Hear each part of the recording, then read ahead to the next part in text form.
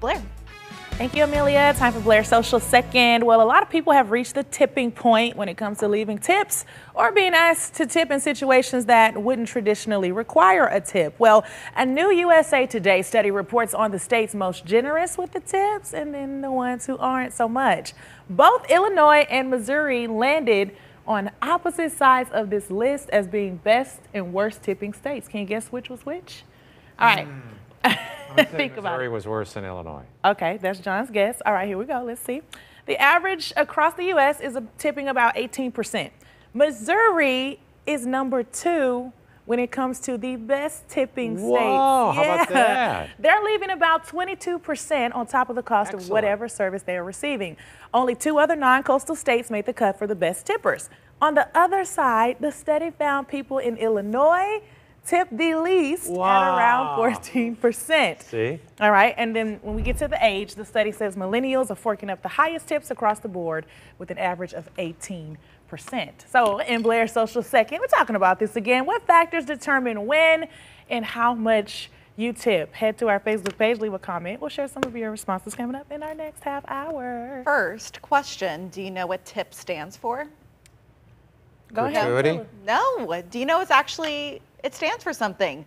To ensure prompt service. Tips. So is that when that. you tip, when you have prompt service? Exactly. Interesting. You know, if this, I mean, I always try to do 18%, but if the service was really, really horrible and they were neglectful of their duties, you know, it'll be a little bit lower, but still there will be a tip. Yeah, the late Jack Buck was famous for, he would leave $100 tips.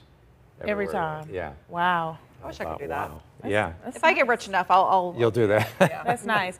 They said some people tip because they have worked in the service industry and they know how Yeah, they how have much they empathy. depend on it. Yeah. And then some people say it's about, you know, the quality of service they get, and then some people say, you know, they just leave that percentage like no matter what. No matter what, Yeah. it makes it easy. Yeah, and a lot of folks are taking into consideration these days, you know, how much of the work are you doing yourself versus having service, and that's changing things up. So there's a lot that I can't wait to see some. The dilemma is when you go up to the counter and they like say, "Will you-" Starbucks, and yeah, they're like, do will you include want a the tip? tip? It's like, well, what did you do?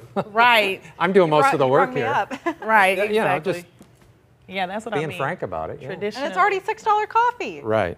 And that's my on. theory with Illinois. The price, I was in Chicago at a restaurant. Avocado toast was like $20. So you think it's So higher? people are running out of money to pay. You know, give it to. All right, we got to go to break, you guys. They said Illinois is the worst. It was last of the list. Missouri, number 2 at the top. We want to know what determines when and how much you tip. Go to our Facebook page and let us know. We'll be right back after this. It is 6:28, 51 degrees. If I could fly, I'd stay in